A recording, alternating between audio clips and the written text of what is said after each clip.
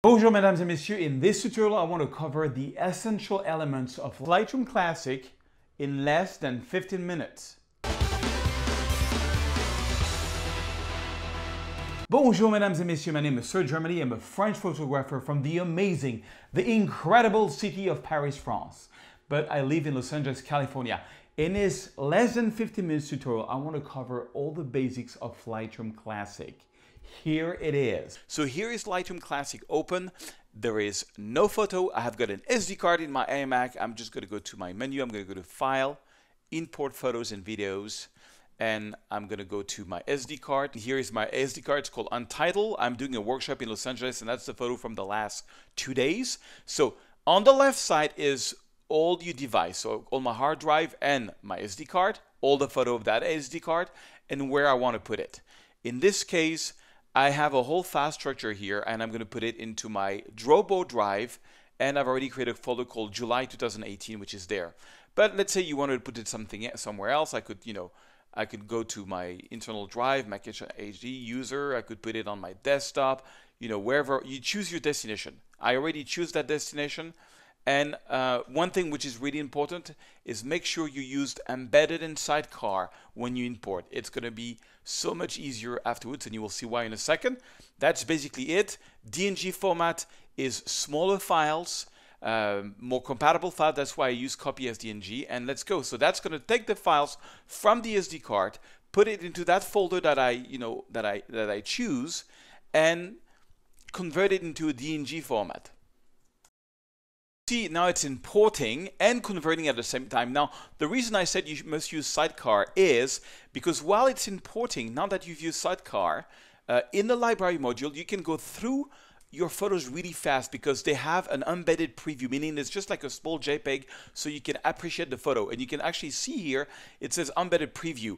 And in the background, it's going to convert that embedded preview into an actual RAW file. But for now, I can just go through at a light speed my photos and decide which one I want to retouch. So what I usually do is I go through and I give a 1 star to a photo which I think has potential. Okay, so this is an HDR that I shot. Normal exposure, underexposure, overexposure. And I can go through and decide which one I'm going to retouch. This is the group photo that we did yesterday. That's a kind of a cool photo. Okay, this is an HDR. I'm going to give it a 1. And I can go through like this, look at the light speed, and decide which one I want to retouch, which one I don't want to retouch while it's importing. And it's much faster if you use the sidecar. So I'm just going to go through my photos and give a 1 star to the one that I think I want to retouch. And you see, while I'm picking up the photo that I want with the 1 star, up here it is converting in the background as a DNG, which is really cool. So I had an amazing sunset a couple of days ago in Griffiths Park, and it's difficult to choose which one I want. I'm just going to go through and give a 1 star to the one that I really like. So I have gone through all my photos. I've given a 1 star to the one I like, and I'm going to filter them now with a star. So only the 1 star photo are there. I'm just going to show you a few of the magical development that Lightroom can do. So I'm going to take this one. I'm going to start with this one. It's a beautiful photo of the Griffiths Park with downtown. So on this one, I'm going to open up the shadows. I'm going to bring down the highlights. I'm going to hold the Option key or the Alt key on my keyboard and set my black point. So black point means everything you see here in blue or magenta is going to be pure black, just completely black. Okay, and I'm going to do the same thing with holding the Option key, and I want to go to the limit.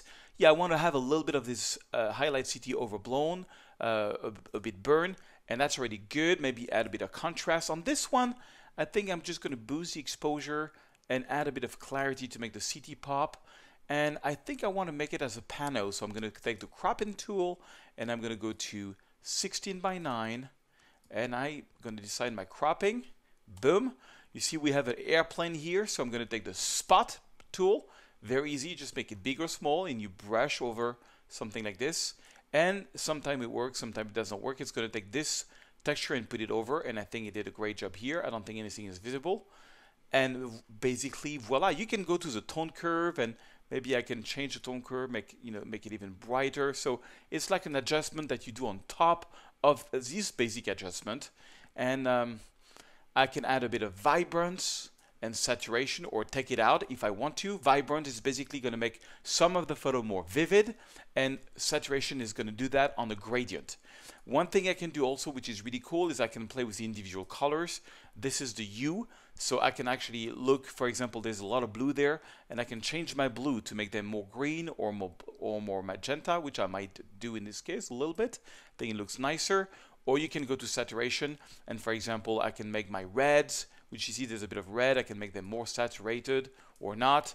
And luminance is the idea. You can make a color like the sky here, for example. And if you don't know what a color is, you can take this tool, and I can click here on the sky, I can drag down to make the sky darker or brighter, because it's going to detect that color and make it brighter or darker. Okay, the last one I want to show you is split toning, which is really cool. You can add in the highlights some colors, and in the shadow some colors. So for example, I can click here on the highlights and add maybe some sort of warm color in the highlights, and in the shadows I can add some green or some blue, just to make it a little more Hollywood. That's the classic Hollywood look. Voila, sharpening. I'm going to make it very simple for you. I have a formula. You zoom it at 100%.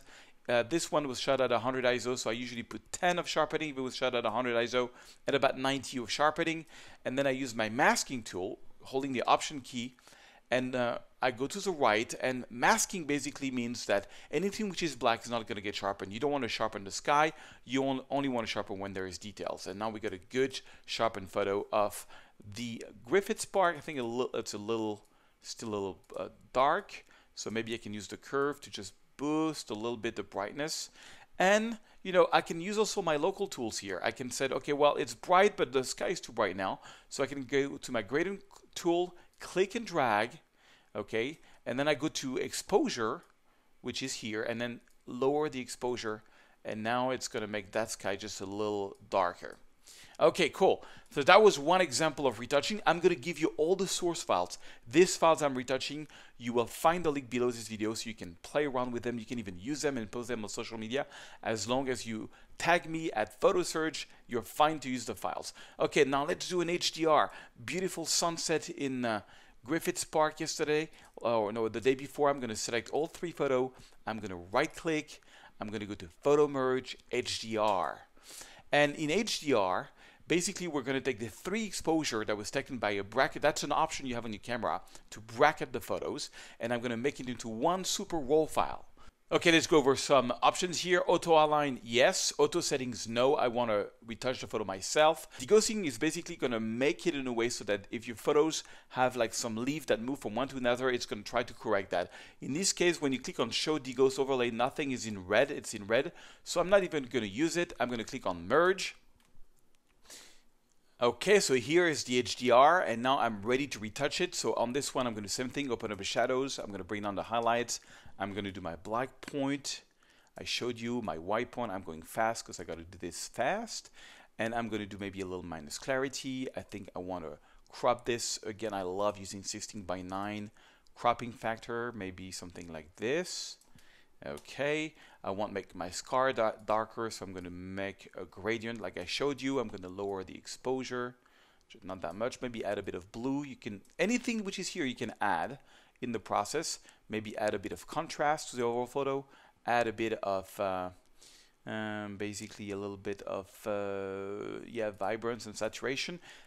Oh no, that's way too much, way too much. I'm going to go to maybe shade for the white balance to make it warmer and add even more magenta, because I want to go crazy on this. And then I think I'm going to lower the overall exposure of the photo. And I would probably spend more time, but that's a general idea. I think I'm going to lower even more the clarity, because I don't want to have any halos in the photo, and that usually comes from clarity. Great sunset. Okay, next we're going to do a panorama. I'm going to select all these photos. I'm going to go to right click, Photo Merge, Panorama. I'm going to choose the projection, which is basically the way it stitches. Spherical is a little squeezed for me. I think Lightroom will work best, and I know perspective is not going to work on this one because I was too wide angle. I'm going to use the boundary wrap to take care of everything. Maybe not that much. I don't want to. A little bit. Maybe you can do the auto crop. Yeah, and a bit of boundary wrap to get a little bit more sky. You just play around with these 2 settings until you have what you like. Merge. So here is the panorama. I'm going to go and I'm going to open the shadows. I'm going to push the whites, okay, until it's bright enough. I'm going to do a little bit the blacks, maybe bring down the highlights a little bit, boost the overall exposure, and let me crop it. I'm going to crop it. I don't need all that. I don't need all that. I don't need all that. And I don't need all that. Just really want to get the best exposure possible. White balance, I think I'm going to go to shade. Yeah, and add a little bit of magenta. Maybe add a little bit of clarity to make this whole thing pop. Right. I'm not going to add vibrance. On this one, the buildings are not so straight, so you can go to the... I'm going to remove chromatic aberration on the dial profile correction. That's going to make it even better.